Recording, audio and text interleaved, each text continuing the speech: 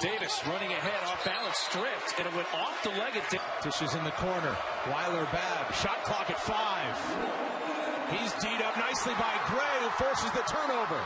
5 seconds and got a wide open look. Great offensive possession. He's had an outstanding year playing in this new system. Where missed the hook. Allen.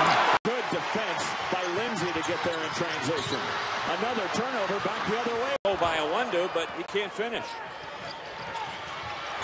And then Thomas. It's one of the luxuries Chris Beard has is latent shot clocks. When the offense seems bogged down, those guys can go make. Gray has been good the last 3, but struggle here today. Evans needs more help. And maybe there's some right there from. Almost stripped was Ross. The floater falls in for Devon.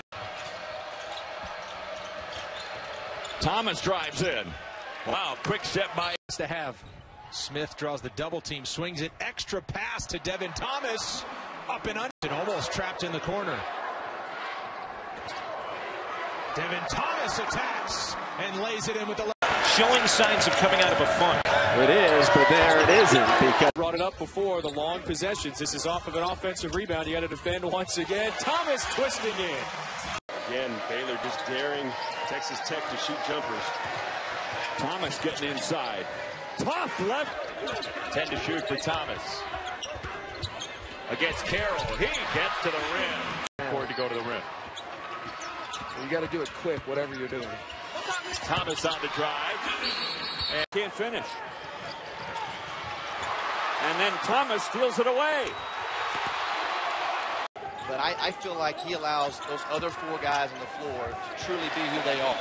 As for the Spiders, they've struggled here early on. And now how about the press? It's going to cause a turnover, and taking it in for the dunk is Thomas.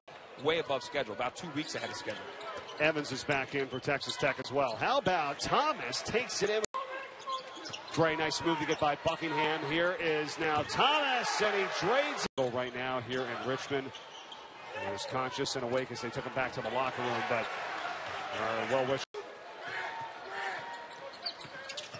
Spiders have gone over 4 minutes without a field goal as Thomas takes it in yet again. He's in the dunk. You got to finish possessions.